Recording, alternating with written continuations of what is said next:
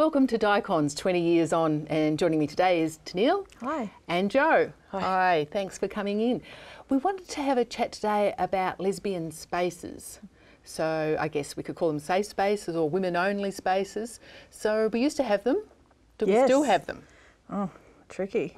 It's a tricky one, isn't it? Where I came out, there were no lesbian-only spaces. They were queer spaces, gay and lesbian spaces.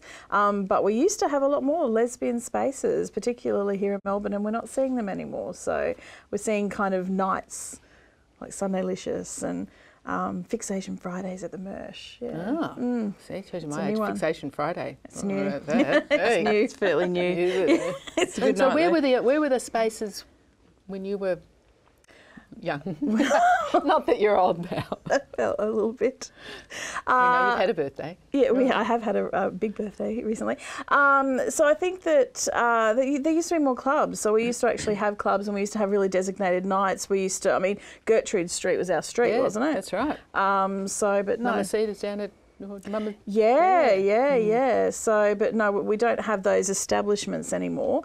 In Queensland, we used to have a place called Red Books, and it was a bookstore and a cafe, but it was a lesbian space, and we don't have that anymore. So it's interesting. So why do you reckon it's changed? I think that I think it's kind of a combination of the women who were seeking those spaces to connect with other lesbians have kind of gotten a little bit older, and the younger women coming through are finding that they can actually connect with people at anywhere because they're not necessarily clinging to those labels of lesbian or dyke or that sort of thing. So I think it's a combination. Yeah. So Dykes on Bikes is presumably still a lesbian space?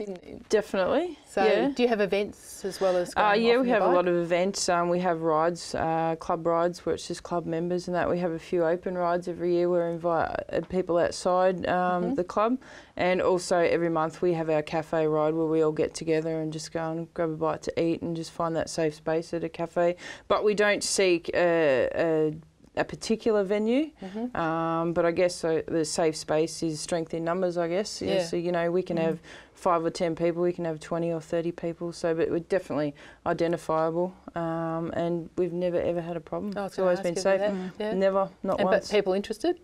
Oh yeah, definitely. And we call it our meet and greet, so we often get people that are wanting to join the club. They'll come and meet us there, and they come and sit with us, and it's more of a social thing rather than just coming on a ride where it's even though you're in a group, you're still kind of on your own in your own helmet, and it's hard to connect with people. So that's why we invite people along to our cafe rides.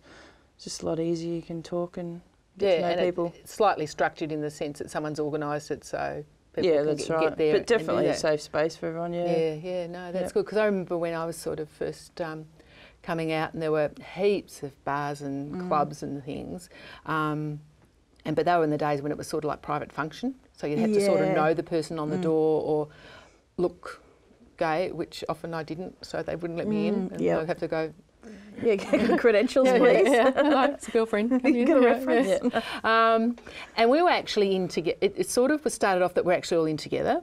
So the boys and girls were in together because it was sort of so underground. And I quite like that in a way. And then it became more separate women's nights. And I think they've got their advantages and disadvantages. That it's really nice to be in a space with just women, where you can relax and it's not even that you're going to be hassled. It's just that, I don't know, you can play your own music and not feel that. Talk about things. Yeah, that's right. That are interesting and just things. But I'm just wondering if sort of like the impact of, say, social media has changed that as well, just about like Joe was saying about meeting people, and not even just for a relationship, but just for friendships and stuff like that. Well, you do. I mean, a lot of women are using apps and that sort of thing to connect, which is interesting. I've never done that. I don't understand it.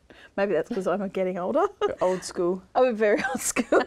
It's official. But that was the way that you had to meet people, was to go out into a space and actually physically have a conversation. And actually, whereas now you can kind of swipe through, many women on your phone and have conversations and that sort of thing. So I think that's definitely. And like Pink Sofa, when that first came out a few years ago. Is it still going?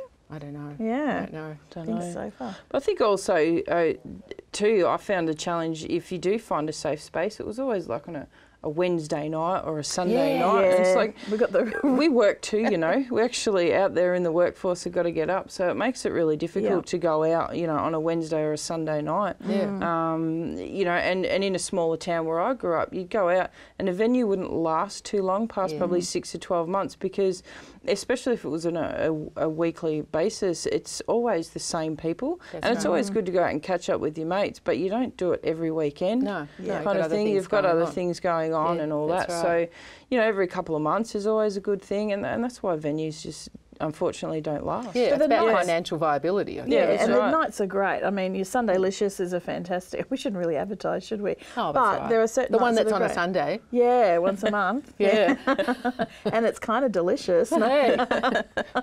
Could think of a name for it if I was But yeah, I think there is the money angle. I think particularly, I could be generalising, but lesbians like to sort of know that they're there and go to them when they want to go, whereas maybe guys tend to go out more often.